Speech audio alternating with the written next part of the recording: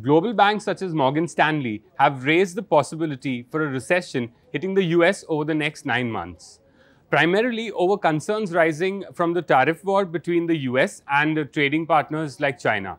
Let's do a 3-point analysis on what this means for the Indian market and where should you position yourself. Number one, the situation is not that bleak for India. In fact, ahead of the recession that triggered the 2008 financial crisis, emerging market indices diverged from S&P 500 and outperformed the S&P 500 by a mile. At that time, mid-cap and small-cap indices in India, which have a higher exposure to the domestic economy, doubled 9 months before the recession.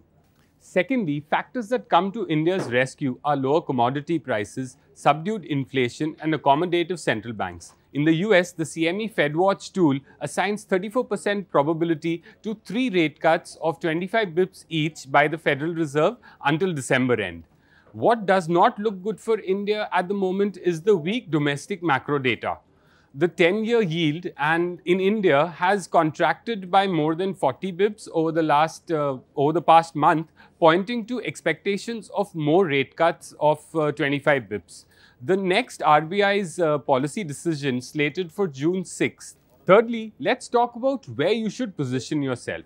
Sectors where investors can increase allocation are regular day-to-day FMCG items and pharma and chemicals, which have the resources to take advantage of the current US-China trade war. Sectors that are expected to get more policy attention are infrastructure, cement, and housing needs.